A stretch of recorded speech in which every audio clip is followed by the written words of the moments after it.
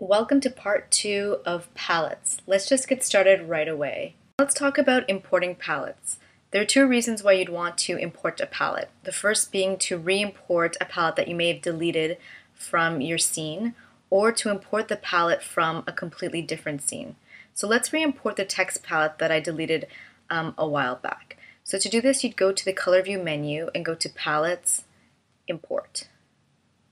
Then from your browser window, you'd search through the directories for where you know the file is located. So for me, it's in the original scene file palette library folder. I would click on the PLT file and then click open. So then you can rename your palette to whatever you like. I'll just keep it as that and say OK. And now I have my palette back with the two colors that were in it before.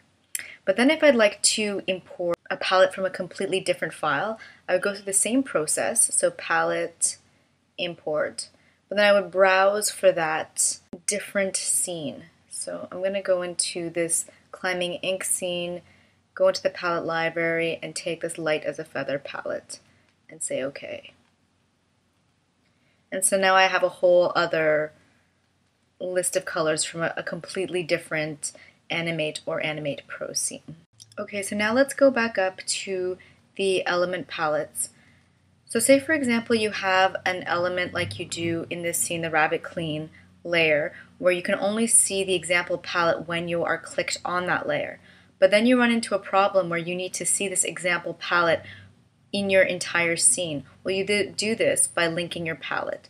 So to link your palette, select it from the palette list and then go up to the Color View menu and select Palettes, Link. So then you have to click on Element because that is where this actual palette is saved in an element folder, and then select that element, which is the Rabbit Clean element or the Rabbit Clean layer. And then you have to select that palette from this list. In this case, there's only one element palette for this element.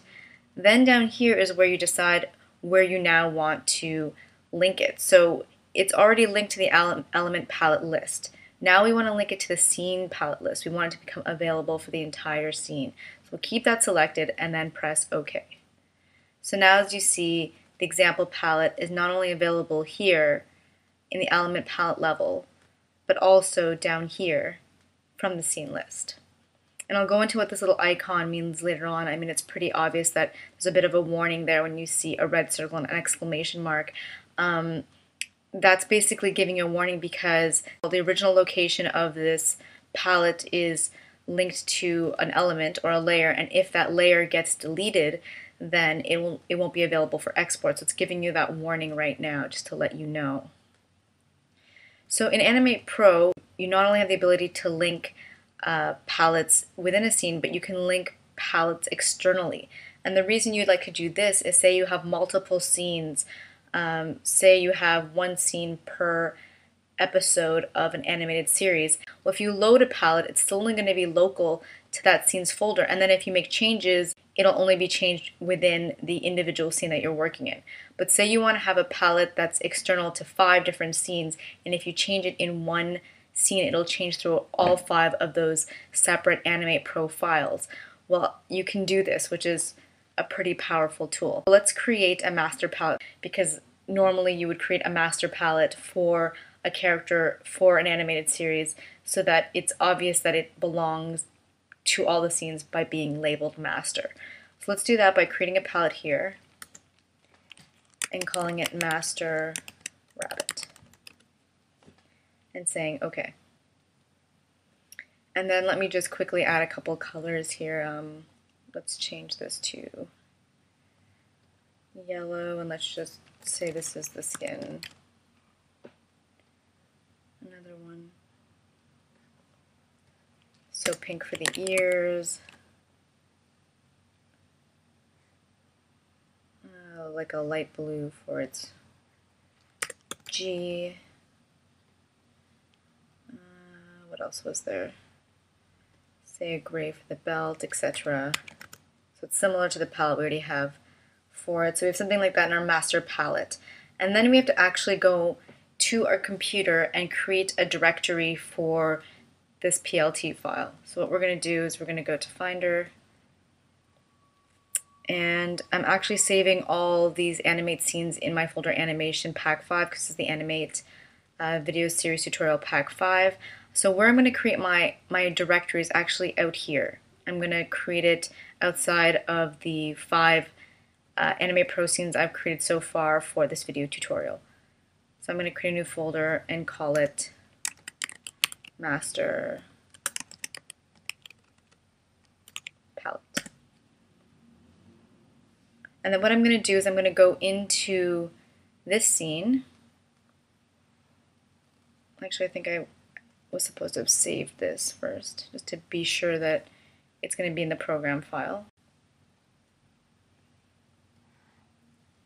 And then I'll go to my scenes palette library and I'll look for that master palette PLT, and I'm going to copy this. I'm going to use the keyboard shortcuts Controller Command C to copy.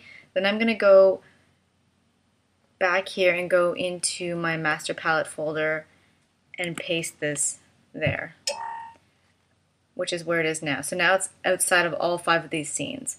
But then if I want to, say, link it to a scene, let's create a new scene. So this is saved, and we'll create a new scene. And we're going to call it new. Now we can bring in that folder by going to the color view menu and going to palettes, link to external. Then we're going to browse for that file that we just created. This one right here, and say open. And we want to link it at the scene level. You can also, once again, link it to a specific layer or at the element palette level, and say OK.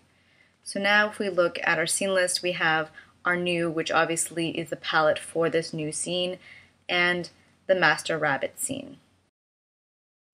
So as you may have noticed, there's a different icon beside the master rabbit palette, and that's of a red circle, which is once again sort of a warning color, and this time instead of an exclamation mark there's sort of an arrow, the type of arrow you would see when you see directories, directory folders linked one after the other.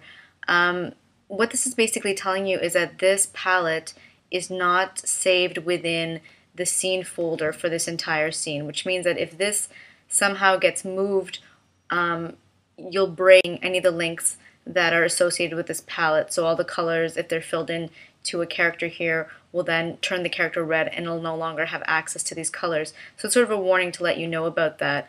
The usual icon that you see next to a palette is generally a green circle with a check mark, because not only is it saved in the scene folder for that scene, so if this scene gets moved around, for sure its palettes are going to go with it. It's also stored at the right level. The fourth icon, which we haven't seen yet, is a green circle with a plus sign, and that's letting you know that you're still safe because your palette is saved within your scene folder and it will always be moved around together, but that it's not linked at the right level. So for example, you might have it show up in your color view as being an element palette, but it might be saved at, say, the environment level. So those are the 4 palette linkage status icons that you might see. So the next thing I'd like to talk about is ordering palette lists. So let's go back to our palette scene. So let's go to File, Open Recent, and we'll go back to Palettes, and we're not going to save this scene here. We'll go back to the Rabbit Clean. We want to see both the color and the line art.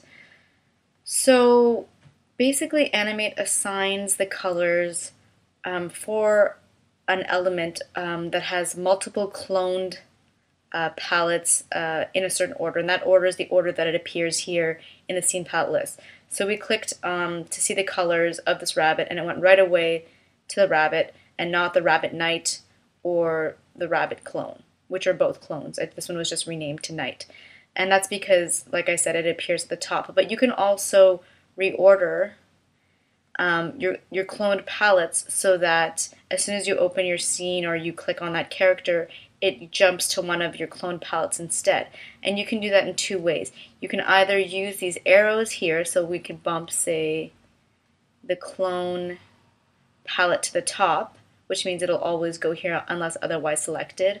Or you can actually use the menu here and go to Palette, Move Down. And obviously if it has the ability to move above, up, or down, they'll become ungraded and available to choose, so you can move it up or down. So I can move it down again back to its original position, and now this rabbit palette is once again the default. So the last thing I'd like to talk to you about is how to use a color model from your scene as a palette source for future drawings. So to do this, you need to open the model view. So go to Windows at the top and select Model, and the model window opens. So as you can see in the timeline view, the Rabbit Clean's first drawing is selected. So if you go to the View menu at the top here, you can choose Use Current Drawing as Model, and this drawing will now be loaded as a palette source in the model view. So if you choose the brush tool from the tools toolbar here, and then automatically the eyedropper is selected in the model view, and you select a color, you can then use that color to draw in your view. And then obviously you can also choose other colors and then other color tools and paint and things like that. So it's a good way of having a palette visually accessible. So not just writing out nose, skin, you can actually just do it in a very visual manner. So there are other ways that you can load models. The second one being import model, the view menu, or you can use this icon right here, import model. And this time I'm going to choose a model from a different scene. So I'm going to go back to where all my scenes are loaded. I'm going to advanced painting, and for my elements I'm going to choose the punching bag clean. And I'm going to select the TVG file, the Toon vector graphic file associated with that drawing, and open that up. So the drawing appears all red, and the reason that is because I also need to import its default palette. So to do this, I'm going to go to the color view menu and say palettes, import, and then browse for the proper palette.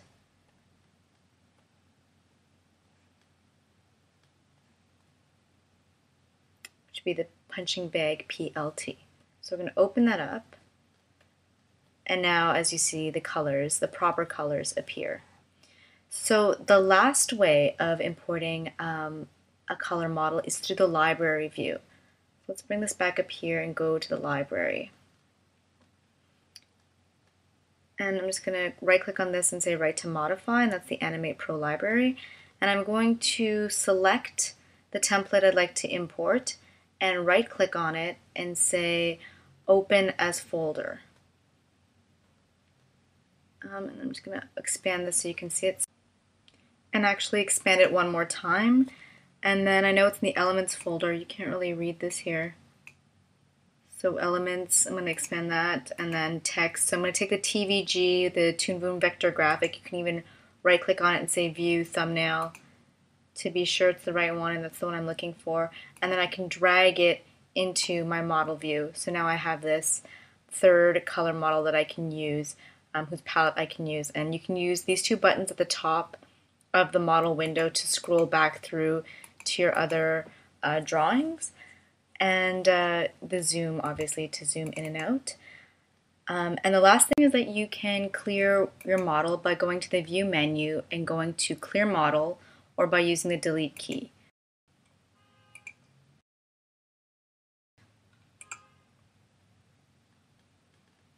Clear model. So then it disappears from your list. And then once you close this window, anything that was in here will not be saved, so you have to reload every time you open your scene. So that's it for the tutorial palettes. Stay tuned for the next tutorial from Pack 6